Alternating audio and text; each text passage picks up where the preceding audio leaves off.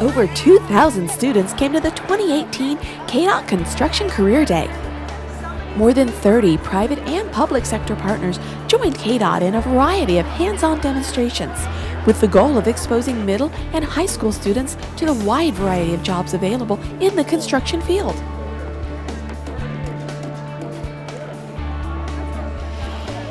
The Construction Career Expo Day is funded by the Kansas Department of Transportation.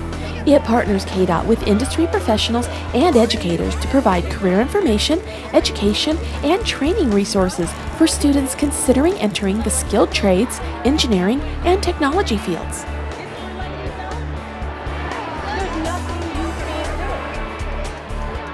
The interactive nature of the Expo not only encourages students to use the tools and simulators, but ask questions and build relationships with the exhibitors.